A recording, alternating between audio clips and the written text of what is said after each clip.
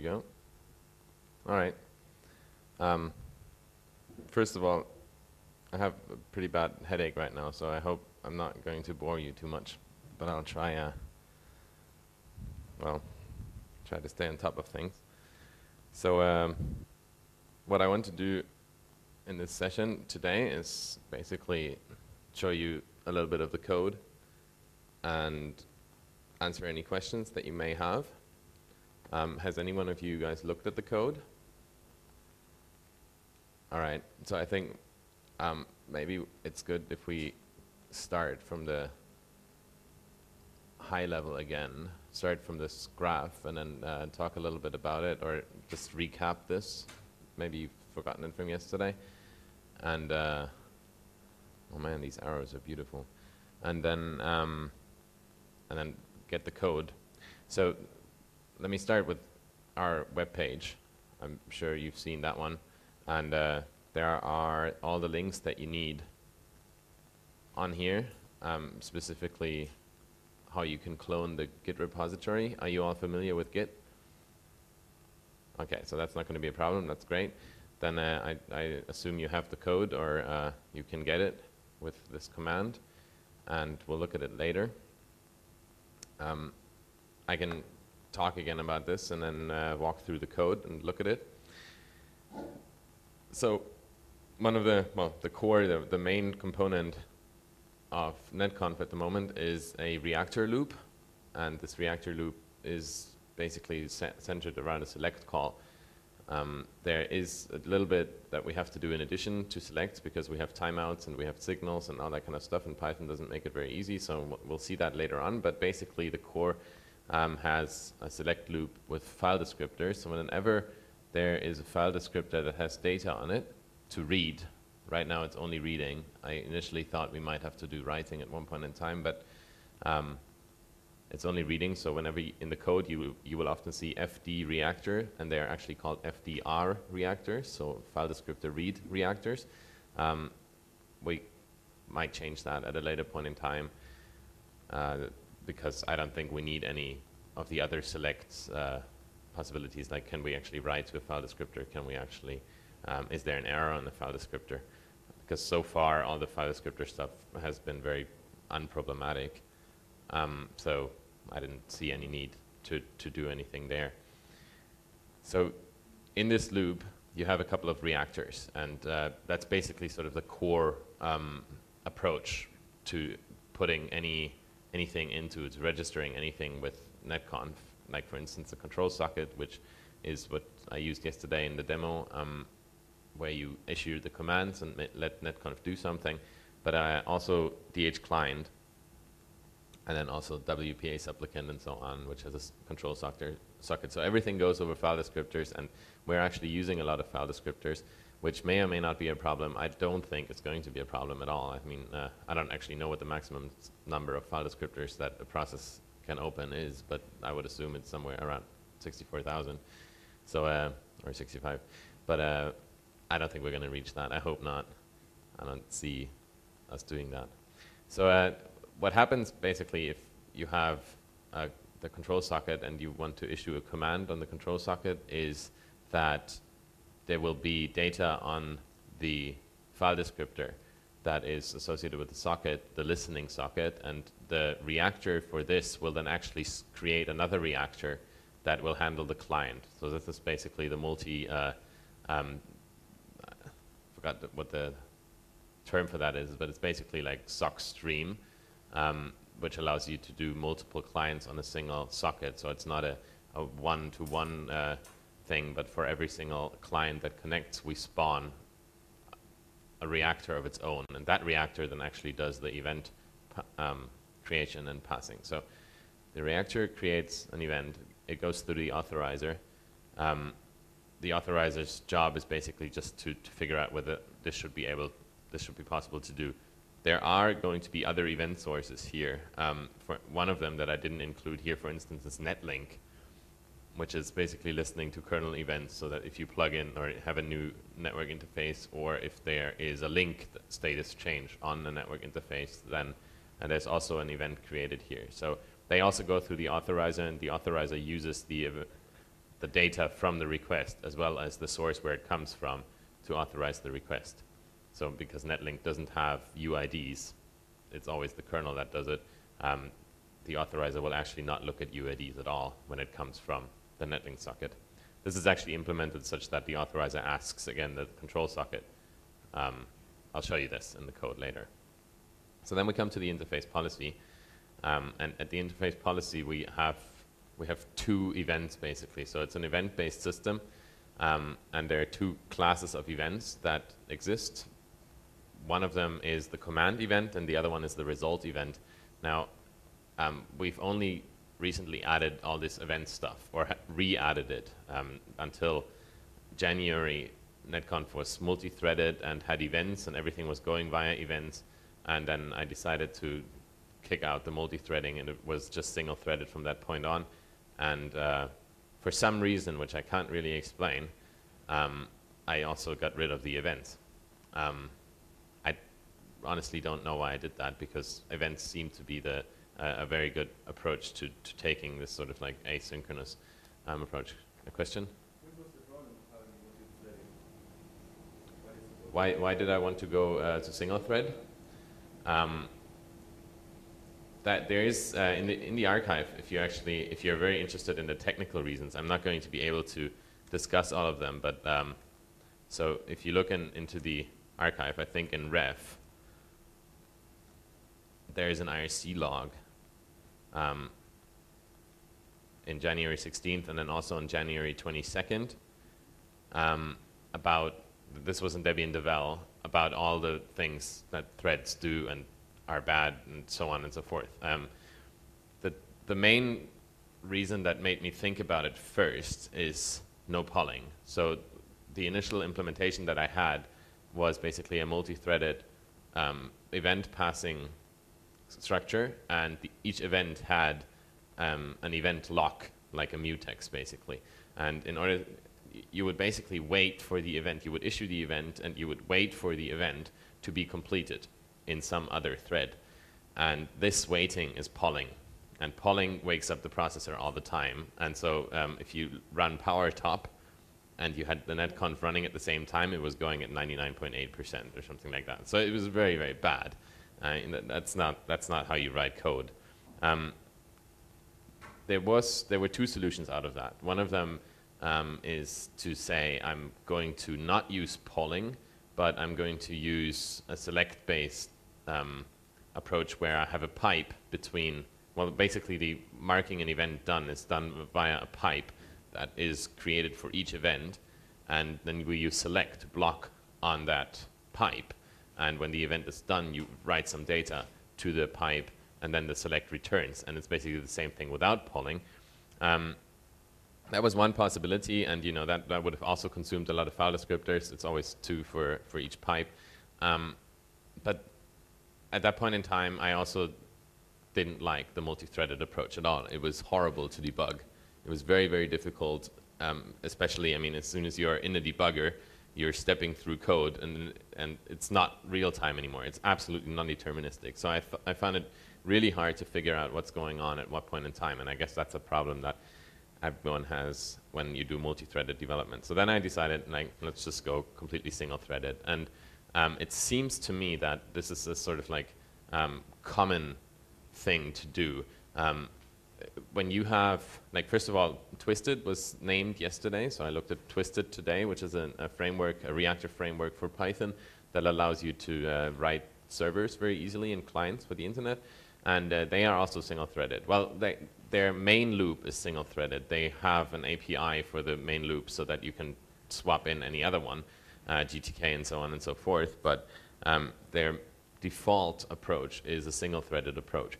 And I also looked at implementations like Apache, for instance, where you actually have a model that has multiple threads, but each one of these threads is in and of itself single-threaded. So it's simply an optimization, actually, of the single-threaded model, so that you just simply have 5 that can react much faster, 5 threads, but each of them is actually single-threaded. So it's not that Apache just creates a lot of threads all over the place. I think this is the preferred approach. Now, this actually caused us a lot of problems, because if you, if I just, is there a pen for this? Do we have one? Well, I can use the text editor here quickly. Like if you imagine you have this function, right? And the function, oh yeah, it's Python, there's no braces. The function basically does something, and then it says event, wait, right? And then it would continue to do something else. So this was what was in use in the beginning when it was multi-threaded, and it was very simple because you had a function and you could wait, and then you could continue with the function. Every single variable that you declared up here was available down here, right? So very, very simple. Now, as soon as you go to single-threaded, you don't have this anymore, because none of the languages that I know make it easy to write something like coroutines. So you have no possibility to jump into the execution of a function from the outside. You can't say, look, I'm going to stop executing here, and then when you're done, I want you to continue executing right there where you were, with all the context and all the state information. So if you wanted to do it with a single-threaded approach, then you would have your function, and it would basically do something like, it would issue an event, whatever, if up, and that would be it. The function would be done, right? Now, in order to be able to react to this, like in order to be able to say, look, I have to actually do something once this event has been processed, I have to know that the event has been processed, you have to start using a callback. So we call these things CB, for instance, result. And then CB result is just another function where you then do your stuff. But because you don't actually have X, so if you say Y equals X here, that's going to be a syntax error.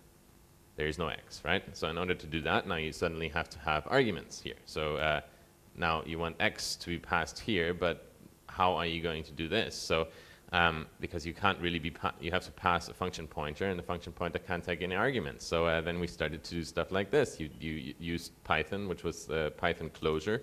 Handle result or something like that, and handle result would simply do Y, how did it work? It would call CB results, that's it, with X, because X is actually in the scope here, right?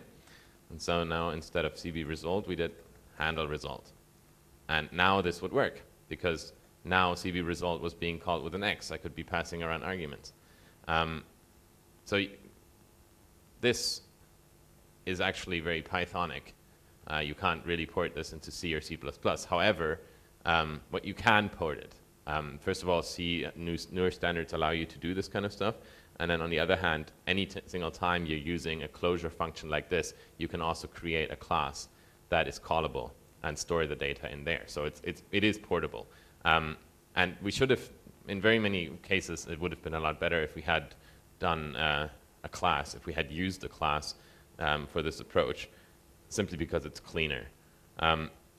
Twisted, which I looked at today and saw James also looking at it, does it like that. It uses a class that is called a deferred, and the deferred basically manages your callbacks. So whenever this function is done, it would actually return a deferred object, and that deferred object could then be used to register callbacks with it. And you would still have the callback situation though, but I think it does all the argument passing for you. So that was very simple, but if you compare this function up here, which is very simple and it's very linear, to this, you can see that stuff gets pretty complicated very quickly.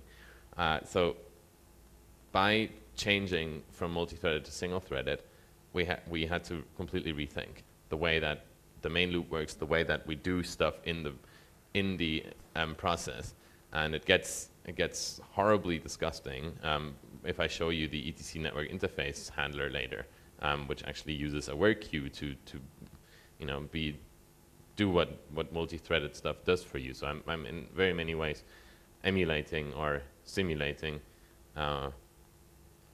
multi-threaded programming in a single-threaded design. So that you know, it had many repercussions, this decision, but I still maintain that it's a good approach.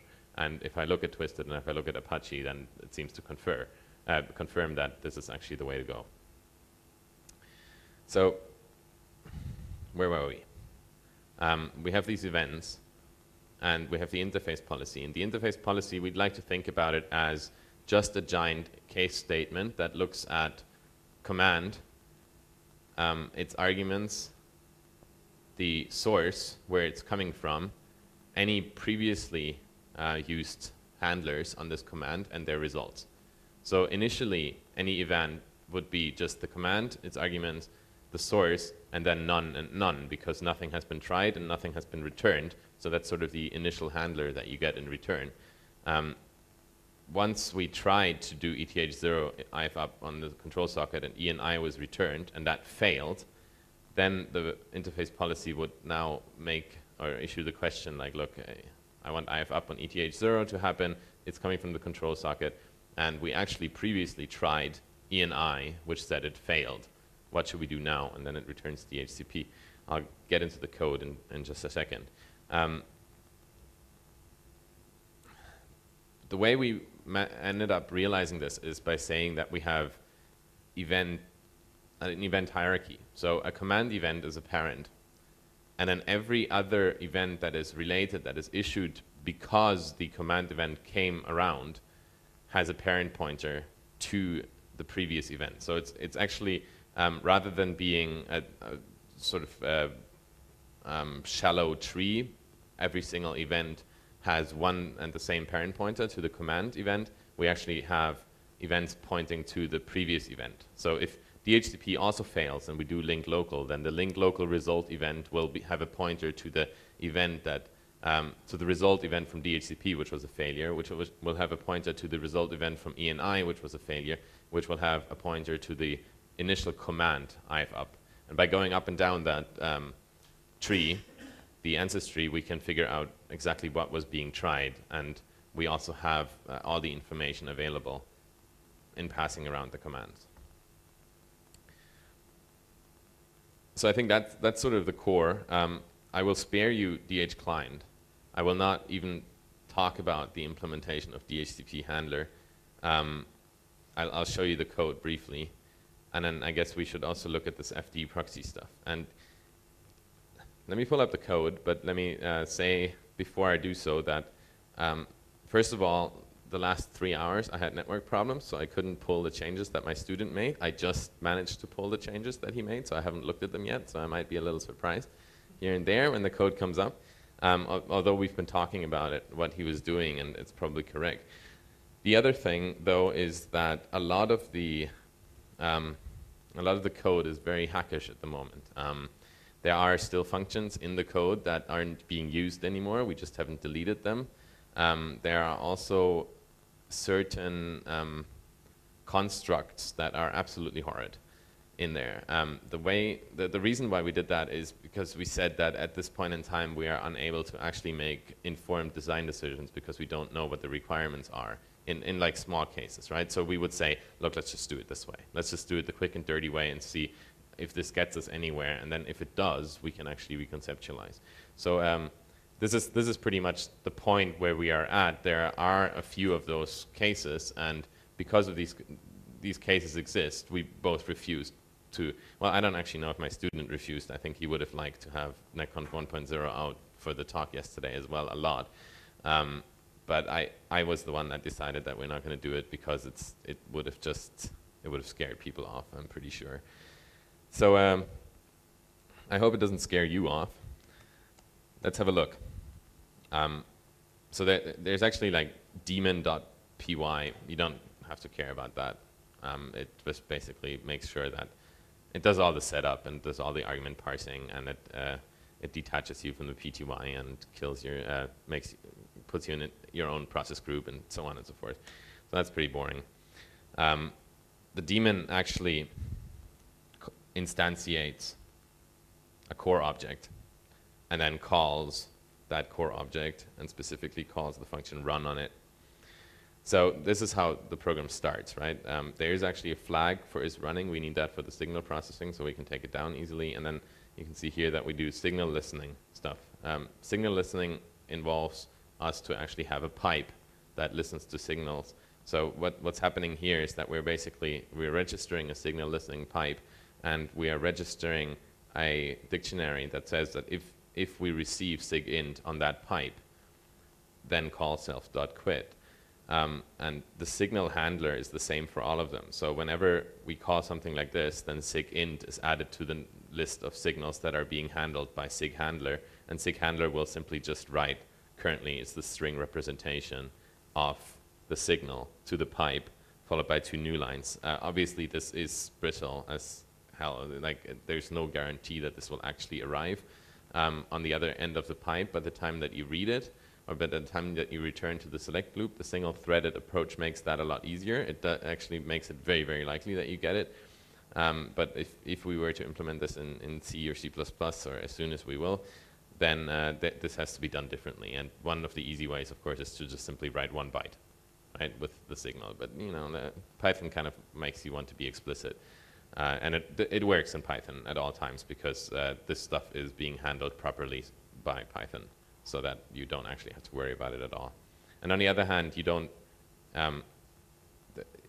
all of the reactors that are shaving the data of the file descriptors are engineered in such a way that they can be called multiple times. So if the request that you got, or if the data that you got on the reactor is incomplete, it'll just be buffered. And then the reactor is expected to be called again, because there will be more data available on the file descriptor, and then it appends to the buffer, and then it fires off the request. So it's it works, at least in Python. So then we create another, the control socket listener here, and you can see here the register FDR reactor, the file descriptor read reactor. Basically, sockfd being the file descriptor integer, and then here is the reactor, the callable, that is getting called, which is then responsible for taking the data off the file descriptor.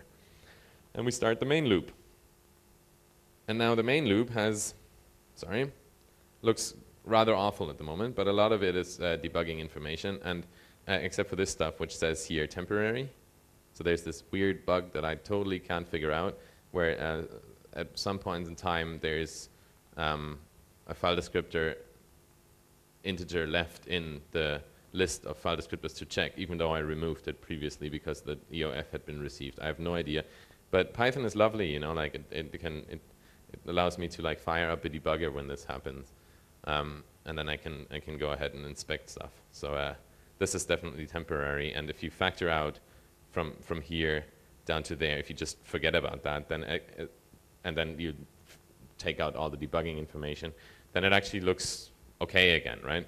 So there are 2 things we're doing here, because there are usually 3 things any program has to worry about. One of them is file descriptors, then signals, and then you want to do something that is not event-based, like timed callbacks is what we call them.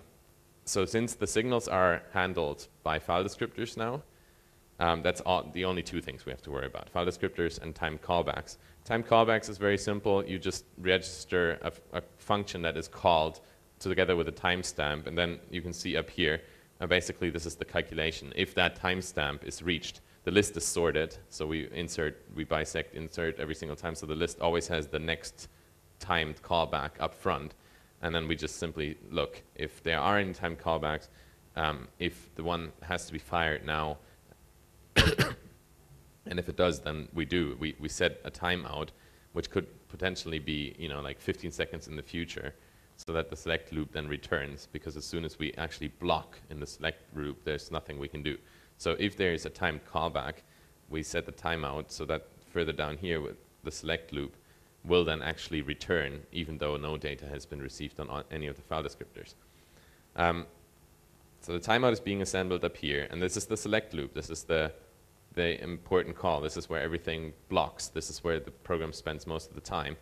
And we're passing it simply the all the file descriptors that have been registered as reactors, and get it back a list. And, well, I explained the timeout. So this will block, and we only get here if there is data on any of the file descriptors or there's a timeout. And then debugging info, and we simply say, look, invoke all the file descriptors, shave off all the data, or call all the reactors, actually. This function is very, very simple. I'll show it to you in a second. And then when that returns, then we do all the timed callbacks. And then we need this because Python is weird at times. So let's have a look at that. Very, very simple. This is a dictionary indexed by file descriptor. It gives you a callable. You call the callable. This time we're passing in read. Up is the operation read, write, or error, which we get back from select. We only need read, the file descriptor, and we're also passing in the core object because we need that to later unregister the reactor again, and if we want to add timed callbacks. So we're passing around the core object a lot, which I don't like very much, but the alternative seems to be a global object, and I don't like that either. This is where the test-driven development comes in. It makes things very, very interesting because you have a dependency of almost every single item that we test. It has a dependency on core, so we kind of have to mock that up all the time, which makes it. I like mock objects by now. My student has convinced me of them. They're pretty good, but it adds complexity, and I wish there was a better way to do it, but I don't think there is. All right, so let's have a look at one of the reactors. And I guess I'll start with the control socket. Are there any questions so far?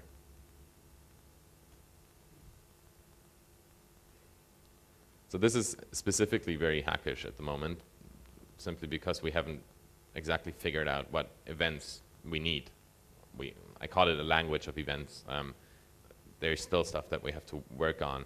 And then we probably want to use something like an event hierarchy, where you can say there's an event class, and then there is a command event subclass and a result event subclass. And for instance, a success result, such as DHCP bound, is a child of a success result, is a child of a result event, is a child of an event, so that at any point in time you can actually decide whether you want all of the events or only successful result events, and so on and so forth. So basically polymorphism, or with C++ we'd be using something like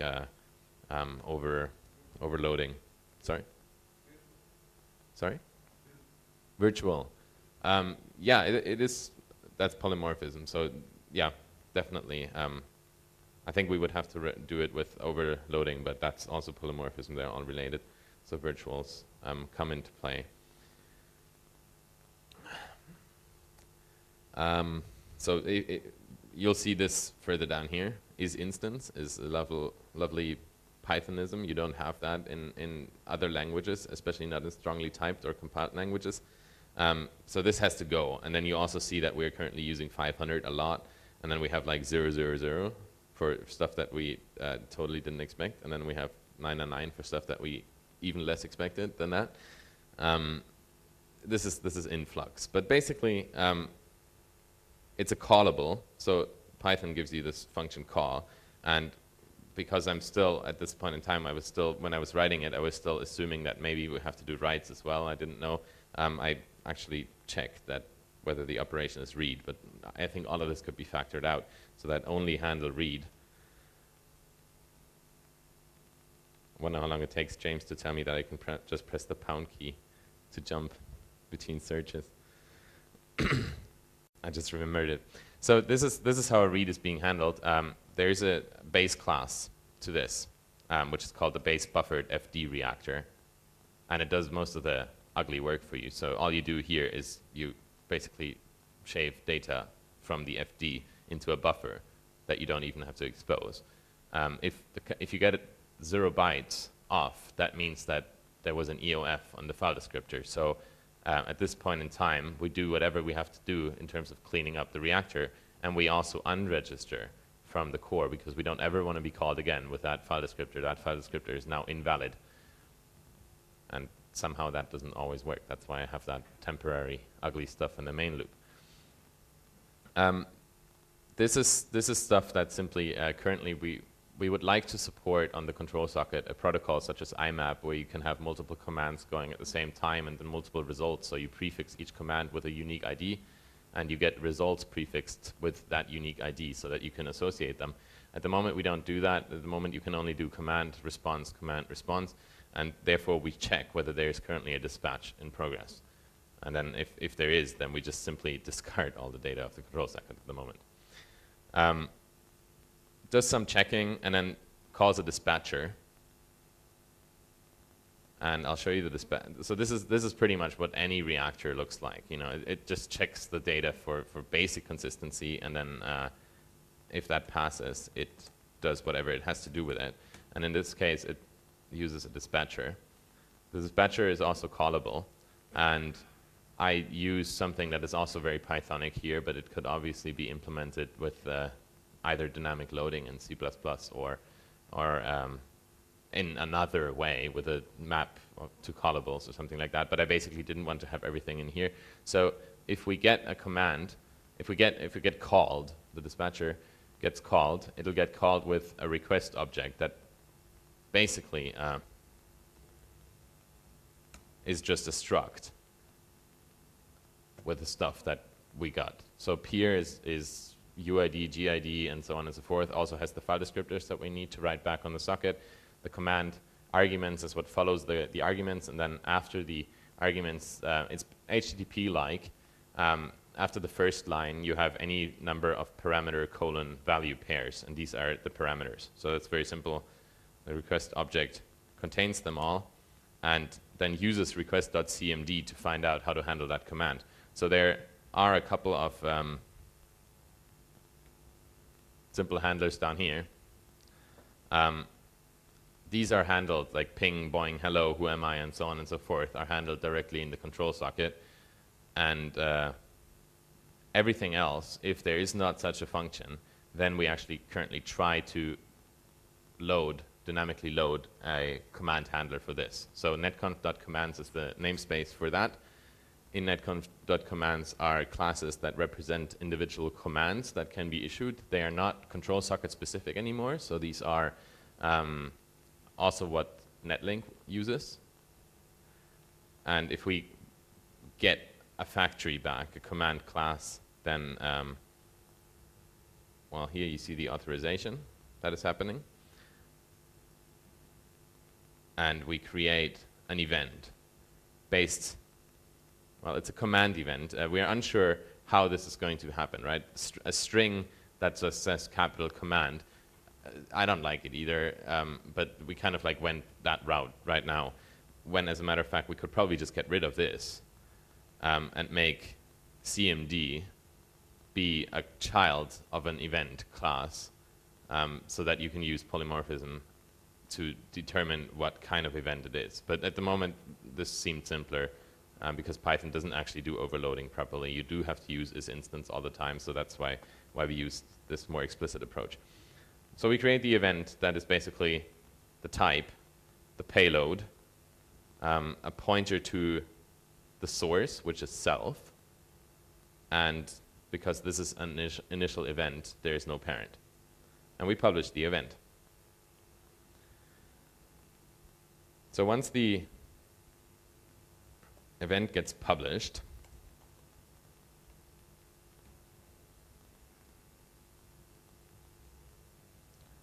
it goes to this pub sub object, which is basically just associating event types with subscribers. So the control socket can say, I would like to subscribe to all result events, or I would like to subscribe to all events that have this event as a parent.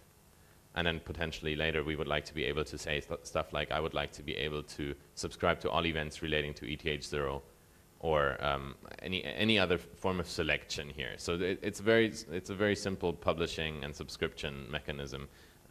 As you can see, very little code. And basically what it does is it takes the event, and then when, for each event, I think subscription entails a callback as well. So when there's an event received for each of the subscribers, we fire off the callback in series and pass it the event, and then the subscribers can do whatever they want with it. So now we can get to the policy, because the policy is our essential event handler.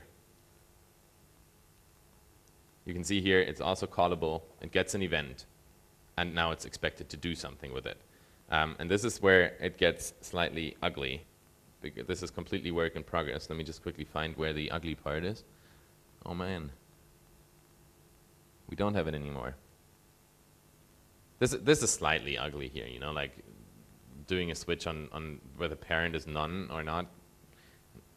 There might be a better way to do it, but this is what we have right now. So if there is a parent, then we obtain the command that actually led to this event. So if there is a parent, this is a result event which is related to some sort of command event, and then we obtain the handler that was responsible for this event, and also what the result was that we yielded. So in our earlier example, when we had ENI, DHCP, and link local, if ENI returns, I couldn't find an iFace stanza for this interface, then that will be a result event because it has a parent pointer.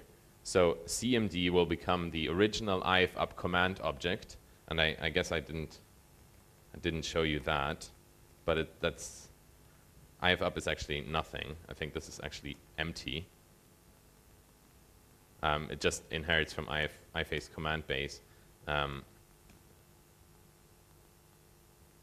which basically just checks whether they're, you know, like it does basic command checks. So the commands know what they expect, what sort of syntax there is, and that's it.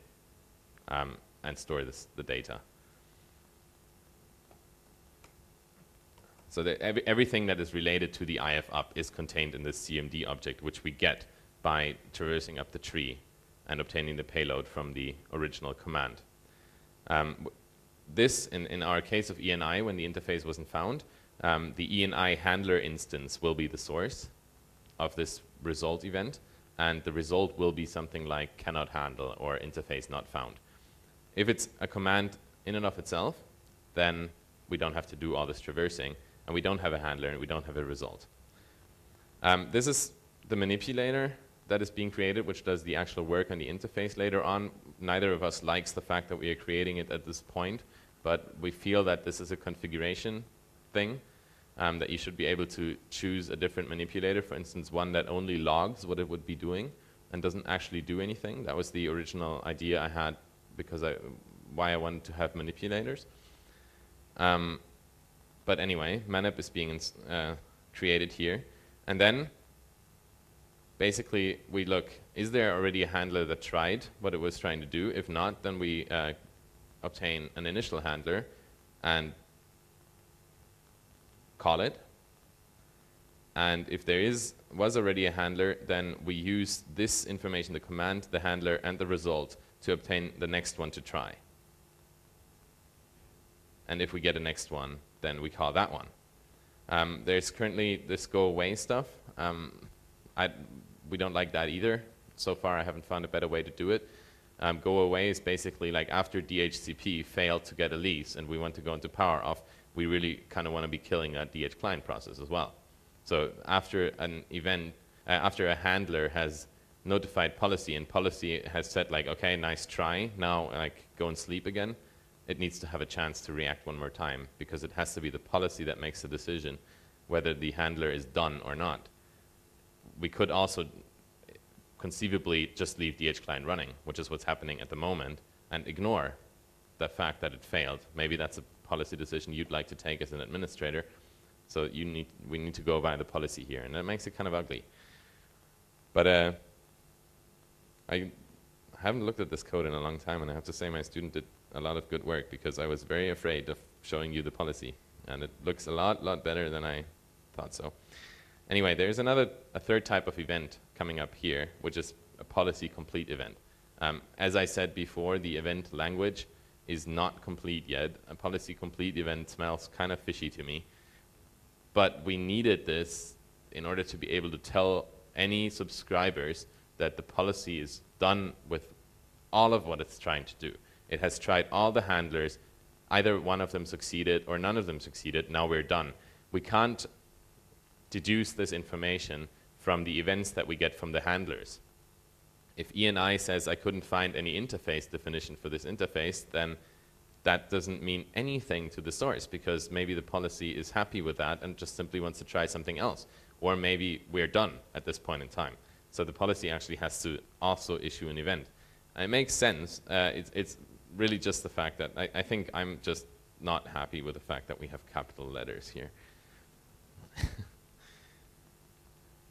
So just quickly here, I showed this off yesterday as well. This is how we try to make the decisions here.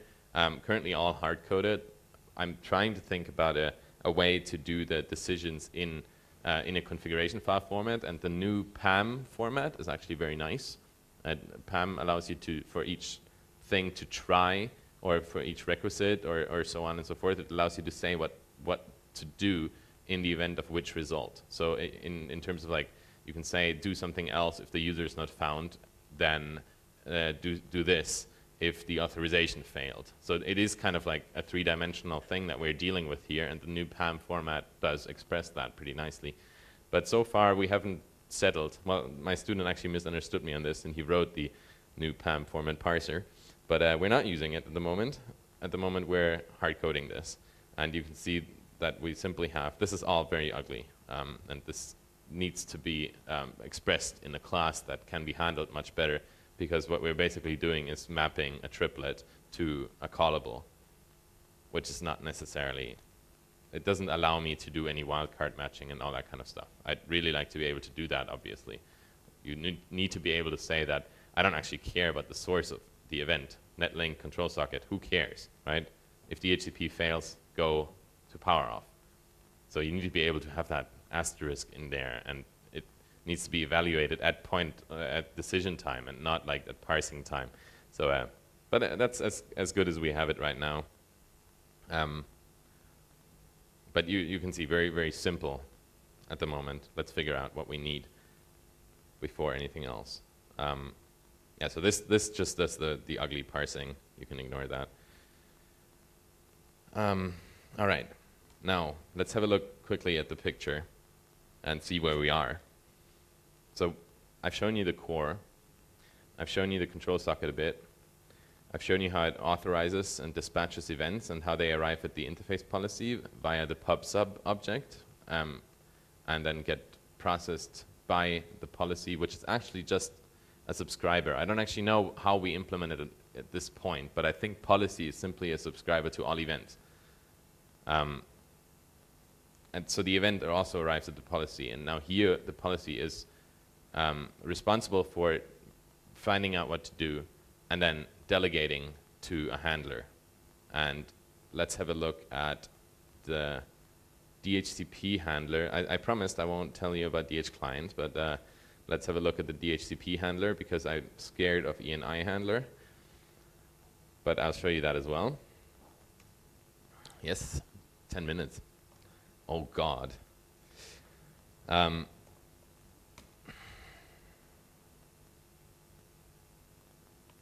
So the handler gets a command in the manipulator and is basically responsible for doing whatever it should be doing. And in our case, it's very simple. We either do IF up and we do IF down. So we either spawn a DHClient process or we kill it. This DHClient 3 proxy is actually how we interface with DHClient, and all I want to show you is how it is actually a reactor in and of itself. So DHClient will be publishing events on the file descriptor, and you can see here up, FD, and core again. Any reactor got called like this, and well, there's a handle read here, and basically you can see how it shaves off the environment, does DHCP stuff, and then delegates to one of the functions. Here, if callable down there, they're all called react2. And here you can see what happens. Like react2 pre-init, for instance. We don't do medium and IP aliasing at the moment, but basically that just says manipulator, bring the interface up. or bound, which basically does, look, here we create a new address, an IP address object, manipulator, add that IP address to the interface, please. Now, in all of these cases, if the IP address is already added to the interface, we still return success, because we are actually declaring what we want and not being imperative about it. Routers and so on and so forth, and then there's expire and fail. There's also a lot that's not implemented yet, like timeout. Just simply haven't implemented that yet, and that's largely because DH client is actually so broken that we can't test timeout properly. I'm not kidding. If you saw my last post to the planet, DH client actually, if you have two interfaces, one for testing, one for Wi-Fi, and there's a DHCP packet that arrives on the interface, it is undetermined which of the two DH client processes gets that packet. Not both of them, only one of them. So it makes it very, very difficult to do timeout testing. All right, that was DHCP. Let me do ENI handler, and I also have the FD proxy stuff. And that's actually something I'll do at the very end, because maybe one of you guys has a good idea of how to handle it. I'm very frustrated with that stuff. ENI used to be very modular and nicely spread out and everything, and then we tried to be very smart about it, and I think it was on the flight to Argentina when I got thoroughly fed up and I deleted the entire modularity and everything and implemented it all in one function, so it's a long function. The reason why I did that is because we have something that I call a cooperative work queue runner. The work queue runner is basically something where you register jobs, and then you call the work queue runner, and it calls the next job in the queue. And when the job is done, you mark it as done. That means it gets popped off the queue, and you call the work queue runner again, and the next job gets executed. The reason why I did this, and that's in hindsight very stupid, because I wanted to make sure that when we actually IF up the interface, that we don't block the entire program. While the IF up is executing, we want to come back to the select loop so that you can press Control-C and kill that netconf process without having to wait until your DH client decided after 60 seconds it can't get a lease. So that's a good approach, but I did it at a very, very granular level so that even between hooks, we come back to the select loop, and that just made things very ugly. But you'll see in a second. The reason why I did this all in one function was simply because I hated passing arguments around at that point in time with all the callbacks and stuff. I was very annoyed. This is a very short line. We have other lines in there that have functions that take like 12 arguments and all this kind of stuff, and I really just don't like it. So what we do here is we create a cooperative work queue runner, and inform caller success is the last thing that gets called when the queue is empty.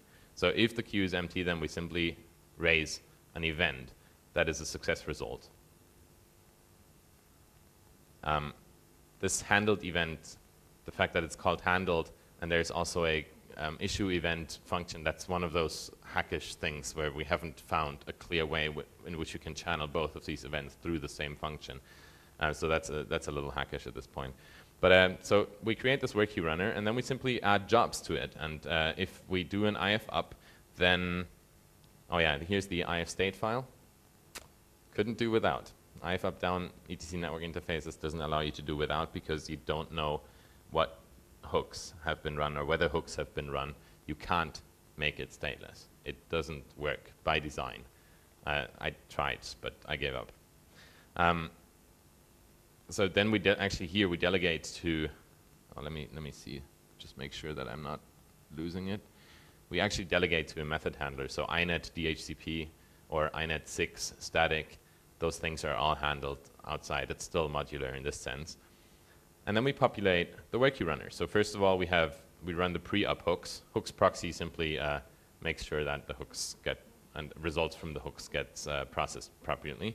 So we add this job, and then we add the handler that we instantiated up here, which does the actual configuration. And then we add another job that does the state file. And then we add a job that runs the post-up hooks. Very simple, right? Same thing for IF down. Won't go through that. And the last thing we do is call the work queue runner and let it do its job. So I think that is pretty much all I have to say to this. except for the fact, if you look at, for instance, handler proxy, it's this stuff that throws me off at times, right? So if we get, first of all, this is closure again, right? So we have to have a callback inside the function so that we actually have all the data available. This could be done better, but it works for now. We call the function, and we call it with a callback wait for handler, and so this function gets called as soon as the handler is done, and it gets the result. If it's a success result, then we mark the job as done and add a timed callback, timeout 0, so immediately as soon as possible, to the core loop, and it'll get, the work queue runner gets called again. Otherwise, we process the event. So let's have a quick look here at static, inet static, if up. We simply shave off all the data from the live phase, the logical interface, which the parser returned us, and then set IP address instead of add IP address, because we're actually doing what if up down does, which overrides all your interfaces if you bring it up, all your addresses, and so on. No rocket science here. So I think that's pretty much the whole picture and the code to it. And the code is in flux, but we're getting to a point where I can actually, like, I didn't think I was going to be able to get up here and explain this code. And I hope I managed to do it a little bit. I hope you see that it still needs work, but I hope you can make some more sense of it. Are there any questions? I'm happy, of course, after this to discuss more if anyone is interested. But let me finish off then by showing you this file descriptor stuff. And actually, in the root directory of the checkout, there's a doc subdirectory and a design document.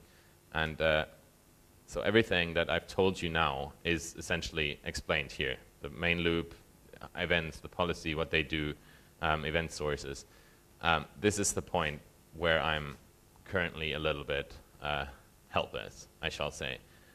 Part of the helplessness is remember those command objects, the command that has all the data that relates to an if-up command, which gets authorized and passed to the policy and then causes a handler to be spawned. One of the attributes of this object is the source of where it came from. And some of the So we have something that is command source. And basically every single, like the control socket is a command source, and netlink is a command source. And look at this stuff. I made this a proxy where you can register what I call output readers and output reactors. So the difference is simply the output reactor gets a file descriptor and reads the data off. The output reader writes directly to the target file descriptor. If I look at the control socket reactors constructor, you will see that what we're doing here is we're adding to our command source base class an named output reader for standard out, which is a callback here. Forward to standard out, so whenever there's data that is written to the output reader by the name of standard out, we actually end up calling this function forward standard out, which prefixes the data with an O or an E, because we only have one channel for the control socket. So one of the problems why I don't like this is because we are sometimes passing around the entire command object when, as a matter of fact, we only actually needed the source, the command source object. So that's not, that's something that's easily fixed. We just haven't done it yet. On the other hand, it feels like I'm not entirely sure that whether this is the right way to do it. If you spawn a DH client, you need to give it a standard out or something, file descriptor, so it can dump all the debug info that we've come to love so much. If you disconnect, so that's initially, about a year ago, when I started, there was simply a file descriptor to the socket being passed around, and you would just simply link that file descriptor up and just dump everything on there. But now if the control socket disconnects, you couldn't reattach to the running DH client. So this is why I wanted to have that proxy in there, so that now if the control socket reconnects, assuming that you can, there's no authentication going on, like everybody can see everyone's DHCP output, basically. Now you can shift those functions around, and you can redirect at this level, because the actual reading, the actual reacting is still happening in the same file descriptor proxy. I'm unhappy with it, even though it feels like there's no other way to do it, but maybe some of you guys know a better way, or when you look at it, you come up with some better way to do it. Maybe you can also, maybe you'll just take the clue bat and say, like, you're trying to solve problems that aren't non-existent. So far, I would prefer to support this sort of reconnecting and making sure that we don't end up with data on file descriptors that is not being read. Because on the other hand, as soon as you need to, with this model, with a select loop, you need to always read your data of the file descriptors, because I'm almost done. You always need to read the data of the file descriptors, otherwise your file descriptors do not get closed. The kernel will actually keep the file descriptor open, and that means that you cannot actually remove you can't read your subprocesses, and that means you get zombie entries in your process table all over the place. So this is one of the points where I was, I said yesterday a couple of times I'm not a Unix systems programmer. netconf made me realize this even more, but I realized when I was doing this that I actually think Unix is not always the best thing. This file descriptor stuff and reaping children and all this, it's very, very annoying. Reaping children is another topic in there. There's a function that in the core that allows you to register child reapers. So whenever you get a sick child, all of them are called. There's no other way for you to actually properly finish a subprocess than going via signals, which is kind of annoying. But anyway, I hope this wasn't too short, and I hope this wasn't too confusing. I would love to have questions now or on the mailing list or at any point in time. And of course, I'd like to see all of you more on the mailing list and everywhere getting involved in this. I'm totally happy to answer any form of questions, and it's not, I'd like to make sure that, and my student needs to hear that as well, I'd like to make sure that everyone knows that I don't take any claim to know what is the right thing to do with things like that. I just kind of move forward, but I'm very happy if any one of you says that that's complete bonkers. Tell me. I'm very, very interested in hearing that. So thanks for your attention.